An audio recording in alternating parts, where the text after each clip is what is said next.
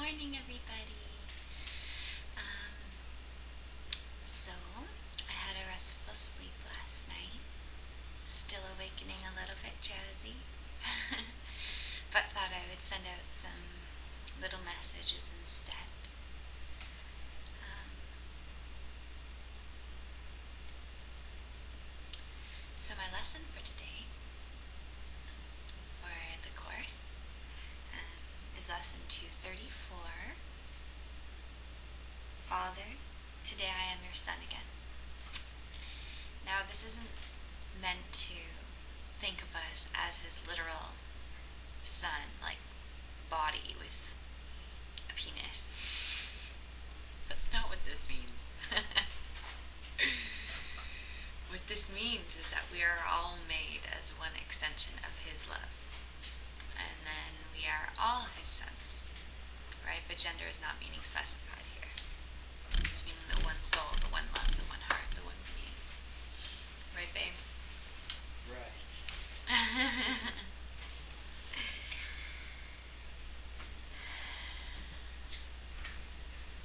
And so today is the day that we can go around and hold this thought in our minds. Father, today I am your son again. So that we may remember this as our truth. And as we begin to accept this thought in our minds, what happens is we start to begin to see things a little bit differently than we had in the past.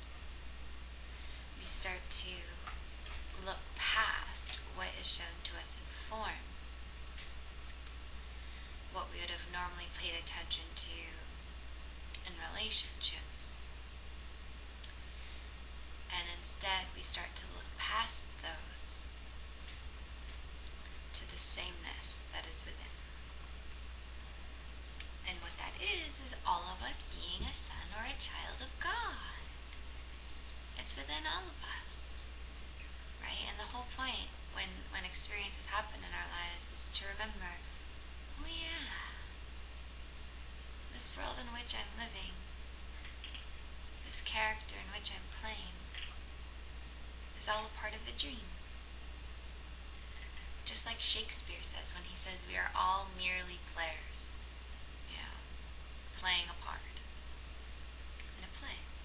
He says something like that. And we are. Right? We all have our part to play It's here. all the world is a stage. All the world is a stage, and we are all merely players. Right? Thank you. That's it. All the world's a stage. I actually did a big presentation on that in one of my Shakespeare classes in university. I didn't pay too much attention though. But I loved it. I understood it, right? But anyways, all the world's a stage and we are all merely players.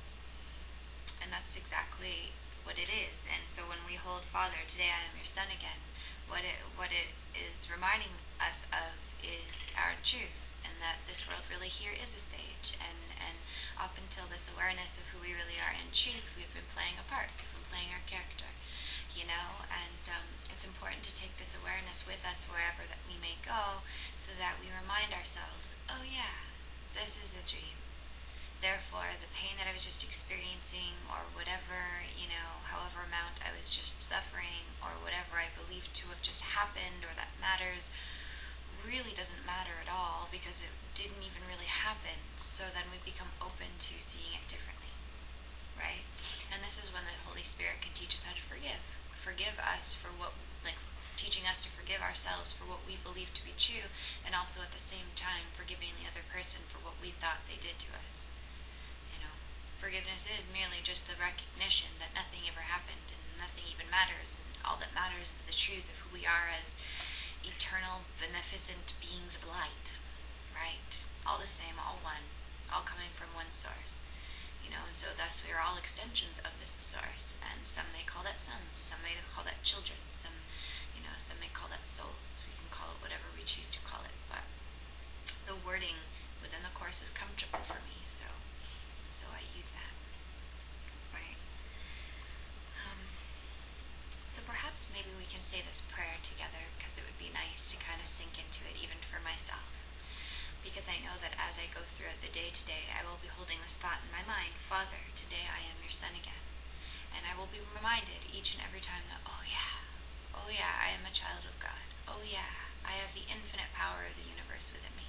Oh yeah, I'm a miracle worker in truth, right? And so when we hold, even just this thought of remembering in our mind, it brings us back to now. It brings us back to truth. It brings us back to stillness, so that we no longer are in our thinking mind, so that we are no longer, trapped between what we believe to be true, what we believe to be happening, what we believe to have happened to us.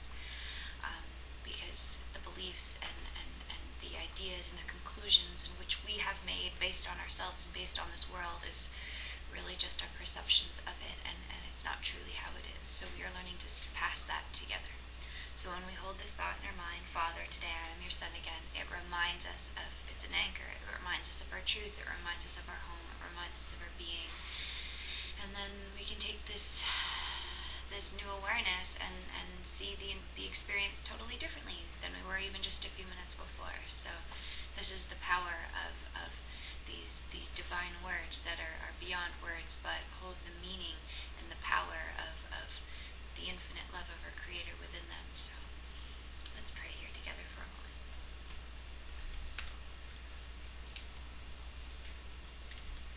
We thank you, Father, that we cannot lose the memory of you and of your love. We recognize our safety and give thanks for all the gifts you have bestowed on us, for all the loving help we have received, for your eternal patience, and the word which you have given us that we are saved. Right? How simple and how beautiful is that? Every time we remind ourselves, Father, today I am your son again, we are reminded of his love, of his safety, and we may give gratitude in advance for the gifts that he has bestowed upon us, the power that he has given us, and for all the loving help that he gives us also, whether it be through new people, through new experiences, knowing that true learning is in every single moment, and it's our perception of it. It's not learning in books, it's not learning in school, it's not learning in all these other ways. It's learning from our own internal teacher.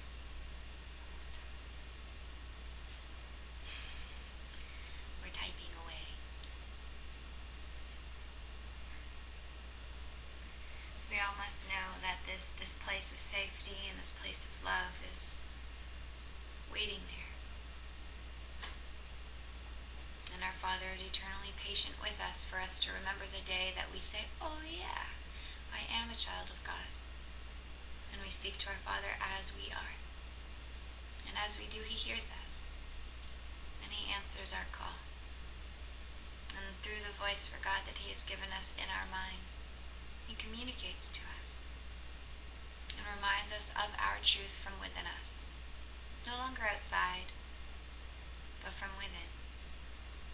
And this is the experience that we need to have to remind us of home, to remind us of the light and love that we are and the power that we have to bring miracles and heaven to this earth through us. So we all have the ability to remember. We all have the ability to go in. We are all the same in truth. So the answers that I receive from the Holy Spirit in my mind, I know you can receive in yours too. And today we are being called to remember we are one and the same. Father, today I am your son again.